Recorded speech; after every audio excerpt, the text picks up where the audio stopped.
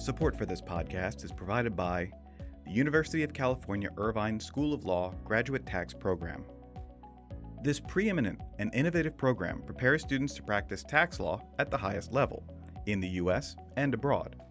Featuring a low student-to-faculty ratio, cutting-edge technology instruction, and dedicated career support, UCI's graduate tax program helps prepare students for a future in tax law. Program graduates are placed in top tax-related industries, practicing law in many major U.S. cities. Applications are open now. For more information and to apply to this highly selective program, visit law.uci.edu/gradtax. That's law.uci.edu/gradtax. Welcome to Tax Notes Talk, a podcast from Tax Notes, the leading source of tax news, information, and analysis. Welcome to the podcast. I'm David Stewart, Editor-in-Chief of Tax Notes Today International. This week, malicious taxation. In the U.S., taxes have been used throughout history to restrict who gets to vote. The most recognizable tax policy of this kind was the poll tax. Our guest today takes a look at poll taxes and other race-based tax weapons and their effect on the 20th century. This week's episode is part of a series we've been doing examining how tax rules affect marginalized groups. We'll include links in the show notes to our previous episodes on the intersection of tax and racial inequality, LGBTQ rights, feminism, diversity and international tax policy, tribal taxation, and wealth and inequality. Here to talk more about this is Tax Notes contributing editor and tax historian Joseph Thorndike. Joe, welcome back to the podcast. Hey, Dave. It is great to be back on my favorite podcast. Well, I understand you recently did an interview about this subject. Could you tell us about your guest? Yeah, so I had a chance to talk with Jeremy Bearer-Friend. He's an associate professor of law at George Washington University. And he is an expert on the civic nature of tax paying. That's, the way that the act of paying taxes shapes a person's relationship to government. And what sort of issues did he get into? Well, we talked about his new paper, Race-Based Tax Weapons. In this paper, he tries to look at and answer some of those questions about the links between race and ethnicity and rights and privileges of citizenship. But as you said, he does this by looking specifically at poll taxes, both in the US and in other places. And I think it's a really insightful way to examine this. All right, let's go to that interview. Jeremy, welcome to the podcast. Thanks so much for having me, Joe. Well, it is always a pleasure, seriously. So let's get started here. You've written this paper about racially targeted tax weapons. So let's start with something pretty basic. What's a tax weapon? So I wanted to look at taxes that try to harm specific groups, and I focused on taxes that target harm based on race, ethnicity, or ancestry. I mean, I get the sense that this is more than just a title. It's sort of a concept that you've developed here. So why is this concept important, this notion of a weapon, of a tax-based weapon? So those of us who support a robust fiscal system that has a broad safety net and lots of federal revenue generally think of taxes as benevolent, right? That we want there to be revenue. It's the price of civilization. But that doesn't mean that there aren't some forms of taxation that should concern us. And it's a separate question to look at tax policy and ask, is this tax targeting harm on a specific group based on their race, ethnicity, or ancestry? And I think that's an independent question of some of the other considerations that are also important. We should also be thinking about administrability, thinking about efficiency. But we can also ask this question: does this tax target harm at a specific group based on the race, ethnicity, or ancestry? Does it matter if it does that deliberately or not? I mean, I can imagine that some taxes might inflict some harm, some targeted harm, without anyone meaning to do it exactly. Does it matter? If we care about the harm, it really doesn't, right? If we care about certain groups being harmed relative to similarly situated taxpayers who otherwise have the same profile, then I think we should just care about repairing the harm. It's also, I think, a messy process to try to attribute intentionality to a legislative body, right? And that's not just one person's mind anyway, that's the whole Congress's mind. So that would lead, I think, to less clean results. Right. Doesn't stop people from doing it, of course. Right. We make generalizations about that kind of stuff all the time. But you're right. I think it is a little problematic. All right. So for a historian like me, especially a US historian like me, poll taxes are all about Jim Crow. It's all about the southeastern United States for the most part. But they are more than that, as you make clear in the paper. And you include some case studies of poll taxes in other places, other times. Can you tell us a little bit about each of them just to sort of get us oriented about what the subject matter, the nuts and bolts of what your paper is about? I'd love to. And I think a good place to start with that is even just defining poll taxes, right? So we've looked at race-based tax weapons, and that's the title of the paper, quite provocative, purposefully. But that paper exclusively is looking at poll taxes. And poll tax is derived from the Middle English word for head. It's the top of the head that grows hair. And a poll tax is a tax on personhood. If you are a person, you have to pay a tax, and usually a certain type of person. If you're male, if you're of a certain age. In the US, in these southeastern states that Joe mentioned, there was a period of associating the tax with voting rights. That is, non-payment of the tax would then prevent one from being able to vote. But that's an added feature you can put on a poll tax or not. The core component is that the taxable base is personhood, the number of people in a jurisdiction. And so in this paper, what I wanted to do is look at two poll taxes that are explicit in the law that they are based on the race, ethnicity, or ancestry of the taxpayer. So you could look at a photograph, and if you're able to identify race or ethnicity, that way you could see who is paying tax and who isn't. Rather than an income tax, if you looked at a picture, you wouldn't know who was liable. And then I looked at two poll taxes from the 20th century that make no mention of race, ethnicity, or ancestry at all in the statute. I thought there would be some utility to comparing those two things. Let's look at poll taxes that mention race and ethnicity and poll taxes that don't, and see if there are different outcomes. Okay.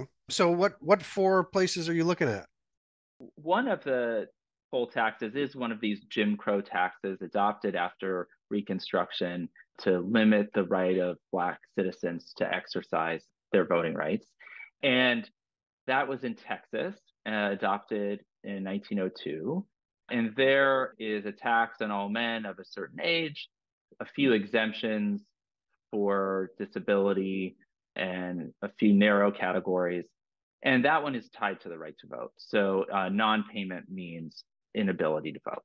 Then I looked at a poll tax, tax on heads in California.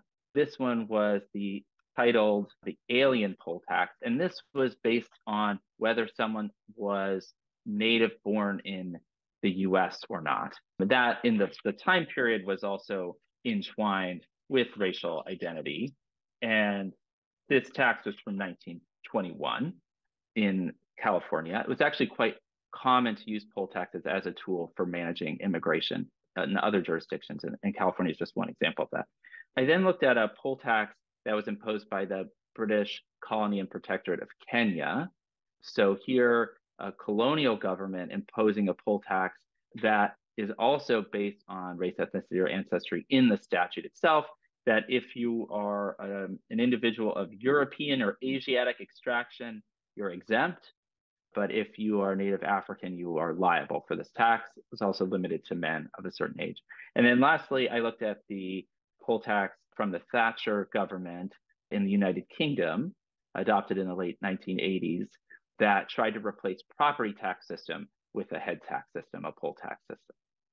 You mentioned something earlier about how some of these poll taxes involve an element of visibility, like you can tell who's going to be paying just by what they look like. But that's going to be problematic with some of these taxes, right? You can't necessarily recognize an immigrant when you see them. And honestly, and this is like one of the key stories in the history of the American South, you can't always recognize an African American by looking at them in the South. So that's an added wrinkle, it seems like to me. Right, and I appreciate you raising that. It's reductive to think that race, ethnicity, or ancestry is reducible to appearance. Those categories are more complex than that. And we can come back to this, but it just occurred to me, that the way that we'll get, and we will talk about this, but the way some of these poll taxes are framed, they're not mentioning specific groups or ethnicities, and yet they're finding proxies for it, and the proxies might be actually a lot better at identifying the groups they're trying to target than the actual racial category which is invisible sometimes. Right. The tax collector or the tax authority might not have any question related to race or ethnicity on the form, let alone any language about race or ethnicity in the statute, and yet be quite effective at targeting specific groups. Yeah, that's really interesting. So before we get any further into what you actually wrote about, let me ask you that law review editor's question. So why do I care about this? Like, you've got these case studies. I mean, you can tell me why poll taxes are important, but what's good about doing this comparison? What's the value here? So there's a long tradition of scholarship in critical race theory that looks to disparate racial impact of laws that make no mention of race or ethnicity. That is sort of well understood in other areas of commercial law, like bankruptcy law or in criminal law. And I wanted to take on some of that work here in tax. And to do that, I wanted to compare taxes that are explicit about race or ethnicity with taxes that aren't. It's sort of a unique comparison opportunity. It's not like we have an income tax that was explicitly based on race or ethnicity. So there's important work that's been done, including by Dorothy Brown and Beverly Moran, about disparate racial impact of various tax policies that make no mention of race or ethnicity. And what I'm adding to the conversation is looking at taxes that actually do mention race or ethnicity and comparing those with taxes that don't. Support for this podcast is provided by the University of Cincinnati. Discover your path to success with the University of Cincinnati's online Master of Science in Taxation program. The world-class faculty at the Lindner College of Business will prepare you to take the next step in your career with a curriculum designed to help you enhance your expertise. Earn your degree with one of the nation's top programs while maintaining your work-life balance. Don't wait. Seize this opportunity to become a future tax leader. Apply now at online.uc.edu/taxation. That's online.uc.edu/taxation. So you're writing this very comparative history, and I just want to push you a little bit on that. And it's partly because I personally am always been afraid of writing comparative history. So I admire your courage to do it. I always feel a little out of my depth when I do it. But because you can't be a specialist in everything, right? And in every place and time. But your subjects really do vary across both place and time. Are such comparisons really workable, or can they really tell us that much, given that the specificities of each case study seem like they might overweigh whatever commonalities exist? It really is an audacious project, certainly from a historian standpoint. And when I was listing the jurisdictions I looked at, I'm sure the listeners thought so too, right? Hopping from Texas, California, Scotland, and Kenya, right? So different continents, different decades. I'm looking throughout the 20th century. So there is a real downside to that. It does mean not having the rich historical context for each of those taxes and understanding the societies that surround those taxes. On the other hand, in all four of those jurisdictions, I'm reading the statute. I'm actually lifting out the law itself and comparing those laws to each other. And that has a bit more consistency over time. In the legal profession, we are expected not only to study what the law is, but then to make arguments about what the law should be. And comparing these statutes across different jurisdictions is a very helpful tool for assessing what might be attractive or unappealing. But I think in the end, my findings should be evaluated with that caveat that this is achieved by someone who does not purport to be an expert in colonial Kenya, right? I'm an expert in tax, and I was looking at the tax statutes from that jurisdiction, but I cannot say I'm an expert in that region. Yeah, no, I mean, it seems completely reasonable to me. My friend and colleague, Dennis Ventry, once said to me that legal scholars always want their history to do something for them. They don't want to just write history for history's sake. So just before then we go any further, I want to ask you one more question, sort of organizing question here, which is you frame the article, among other ways, as a contribution to the law and political economy movement. And I think it might be interesting for our listeners to know a little bit about that because, if you go to the Law and Society meeting every year, you know a lot, and other meetings too, but you know a lot about the law and political economy movement because there are all sorts of sessions on it. But for most people, I think it's still relatively unknown. Even in the scholarly tax world, I'm not sure that many people know. And so could you tell us a little bit about it, what it's trying to do? Are they all tax lawyers, among other things? Right. So mostly they're not tax lawyers, though they are law professors. And I won't claim to speak for them. And in some ways, I'll get in trouble for summarizing their work. But one thrust of it, this isn't comprehensive, but one key component of it is decentering the economic approach to studying law and the economic approach to making recommendations about law. So in order to look at tax policy from a perspective that isn't just within the public finance literature. And I think I do that here by being rooted in the statute and with my concerns about tax history and also racial bias. But it connects even with what you were mentioning earlier about disciplinary norms and historians versus economists. In economics, it is quite typical to make a recommendation about what the law should be or what policy should be. It's not stigmatized. And in economics, it's also quite typical to make projections about the future to say, and if you do the X, Y will happen. I don't see historians generally being comfortable with that, saying if you did this policy, you would get this outcome, and I recommend you choose this. But the consequence of that disciplinary norm is that economists have then had far more influence in policymaking than historians have, which doesn't necessarily lead to the best outcomes. So I think law and political economy is trying to recenter, rebalance that power, bring in other voices. Yeah. Seems like it recenters certain issues in tax policy making that also have gotten ignored a lot for a long time. And I'm thinking specifically of like questions about fairness or even justice to the extent that we can distinguish those two. I remember asking an economist why the economists of the 1940s used to write about those topics all the time, and now they really never write about them and are almost dismissive of them. And his answer was that the economists decided they had no comparative advantage in talking about fairness and justice compared to the philosophers or even the historians or anyone else. So they just ceded the field.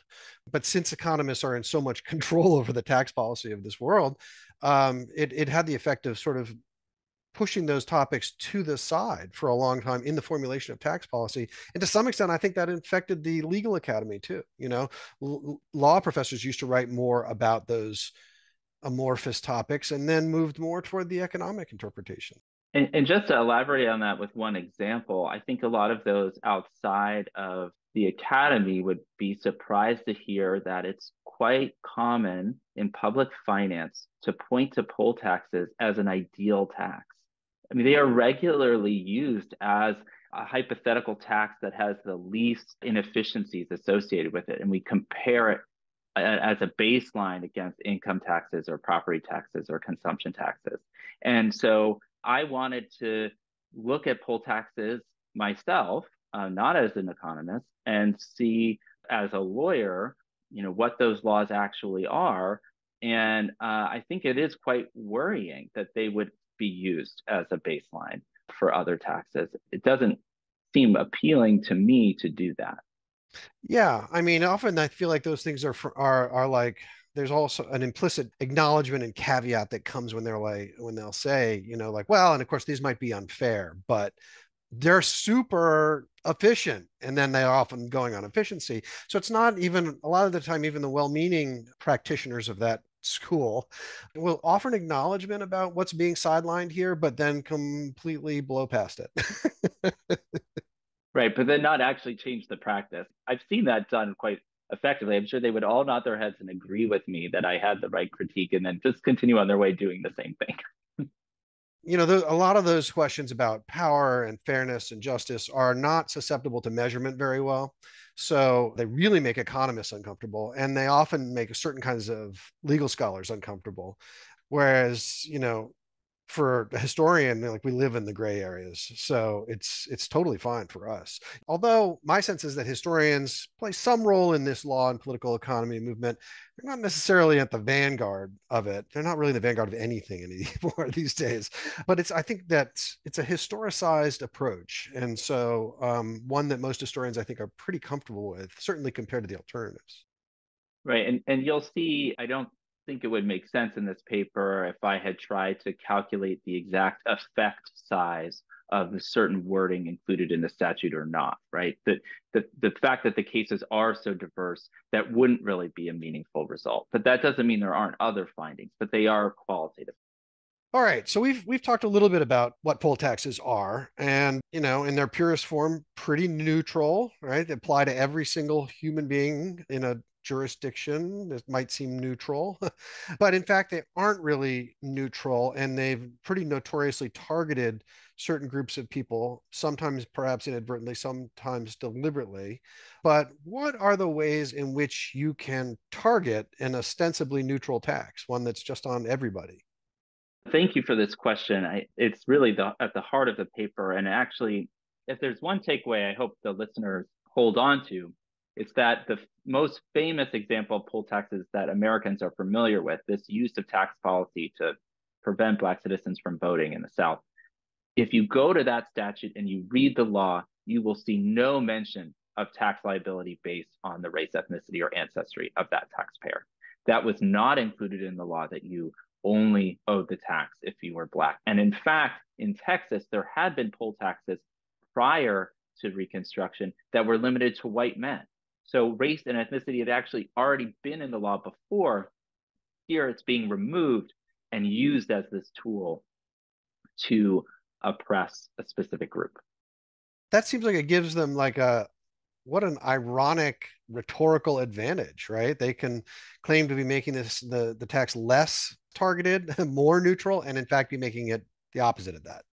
Right. So that's an example then of not only how to do targeting within a poll tax, but also why the absence of language about race or ethnicity might make targeting even more effective, because it actually conceals the agenda. So part of how that worked in the Southern context was through strategic administrative dysfunction. So the tax nominally is on everyone, and that's something that's also quite interesting about using poll taxes to look at targeting. Tax is nominally on all persons within a certain category, all men over 18, and yet you can achieve targeting then by only enforcing the law against the groups that you are trying to keep, in this case, from voting. So there's very minimal investment in any type of tax collection for these poll taxes. It's totally diffused in the region. It's not seen as something that will be enforced, except for against certain groups on election day. There's also in the law a huge lag between when the tax is due and when election day is as well. So they don't end up being paired, and that also adds to the dysfunction of the administration.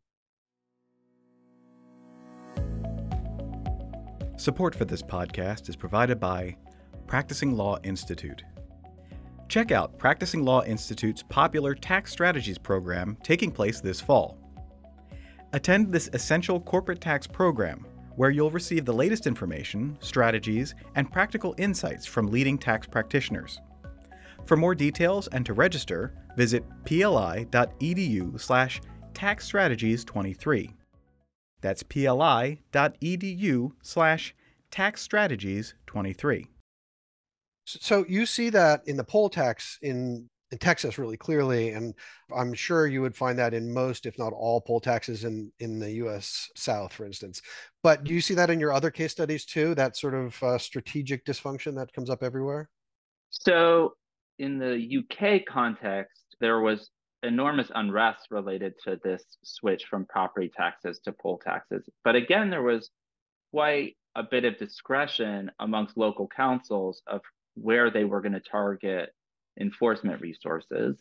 And typically, enforcement was most aggressive in cities, urban areas, and urban areas also correlating with race, ethnicity, or ancestry in that country. So oppression in that case really best carried out at the local level. They're best equipped to do the oppressing when they're closest to the taxpayer, right? Is that the idea? Yeah, I think it's not that it could only be done through local government, but that has been a strategy for racial targeting in the past, also even in the administration of many New Deal programs to, at the federal level, try to have some neutrality, but then delegate so much to the state and assume in the states there will be a different kind of sorting. So I've got your drawn from the paper here, your three ways of targeting taxes being racial proxies, finding something that generally correlates with race or the ethnicity that you're trying to control. Tax localization, which we're just talking about, moving enforcement closer to the local level, and then the strategic dysfunction about making a tax hard to comply with. So you have an opportunity to come after people. So when you were using these proxies and the nefarious purposes behind a poll tax are sort of hidden, is that better or worse? It just seems, out of the gate, it seems like explicit targeting would be the worst. But I get the feeling like that's not your answer. You write at the start, poll taxes also demonstrate how the absence of explicit targeting can better enable targeting. So could you just expand on that a little bit? You already have touched on it.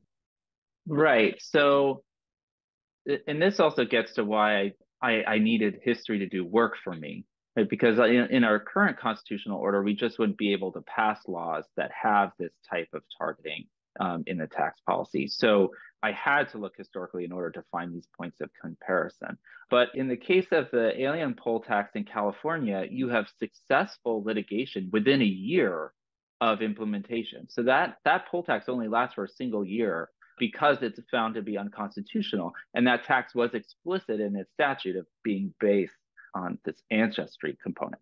So when including that language in a tax, you obviously make it more vulnerable to legal challenge. And so that does seem less effective, right? In the end, it doesn't say it on the books as long as the poll tax in the southeastern United States, right? The Texas example, that doesn't even get removed until the 80s. We have a constitutional amendment that bars implementation of it before then, but it stays on the books for a really long time. And I think part of that longevity is because of the way that targeting was hidden within it.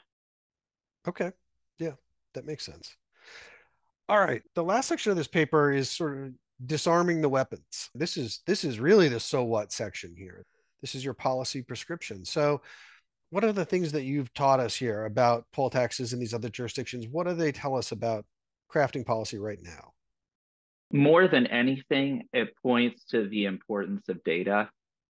It points to why it's so necessary to disaggregate tax data by race and ethnicity in order to identify whether targeting is happening and then try to intervene in it. We need more transparency about what our government is up to. And I think taxpayers are entitled to know some basic descriptive statistics on race and ethnicity. So if we think that it is wrong for tax policy to target certain groups based on race or ethnicity, if we think it's wrong that similarly situated taxpayers would get different outcomes based on their race or ethnicity, then we'd want to do something about it. And we can't do something about it till we have more data. I mean, we need to know that it's happening.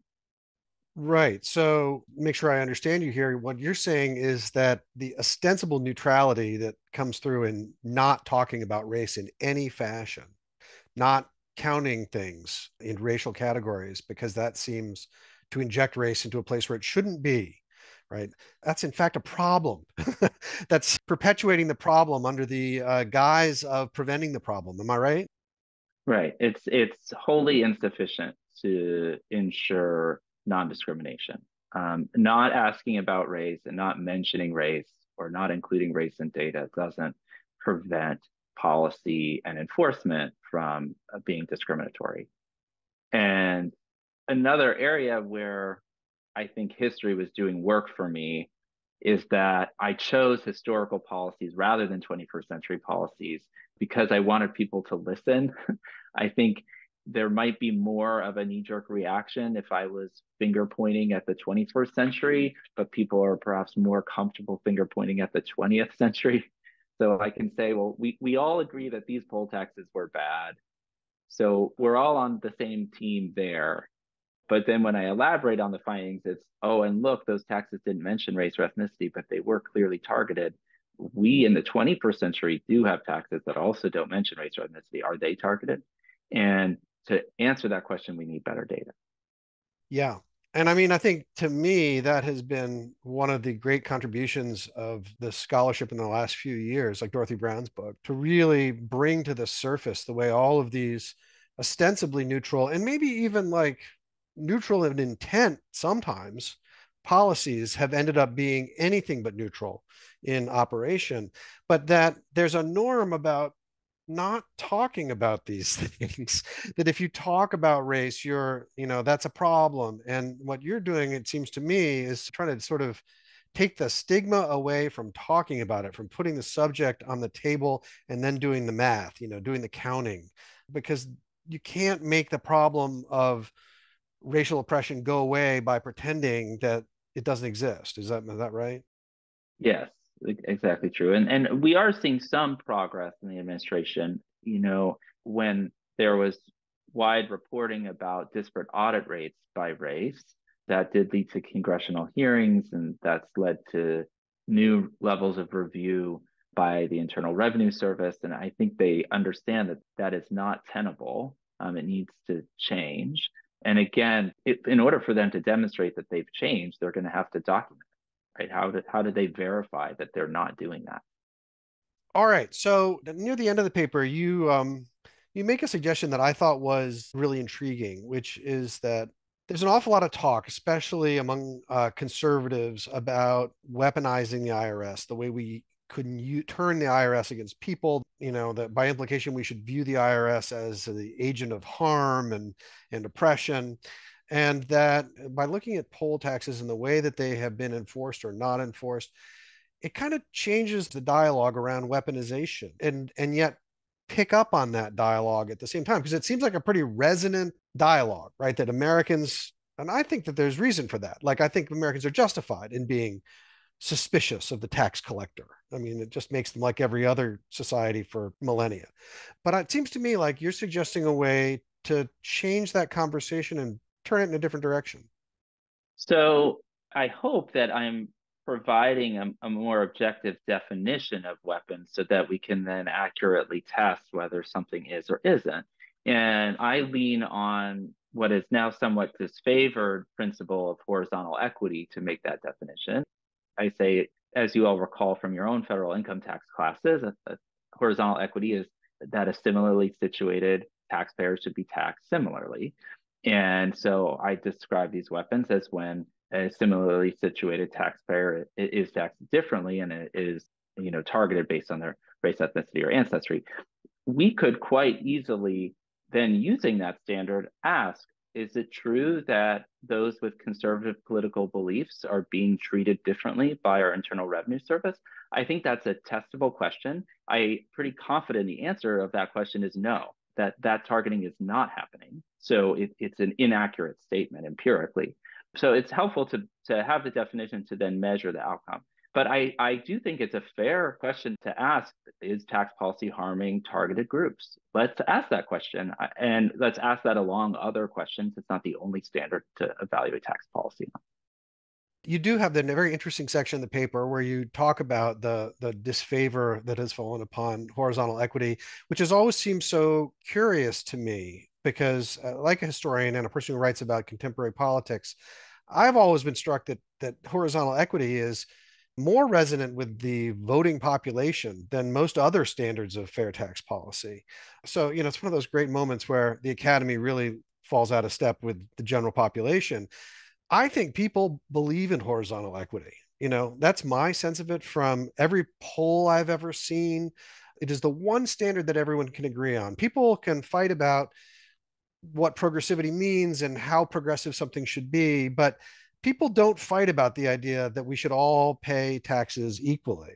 And so the extent that you can engage that set of ideals with the voting population. I'm thinking strategically here, basically.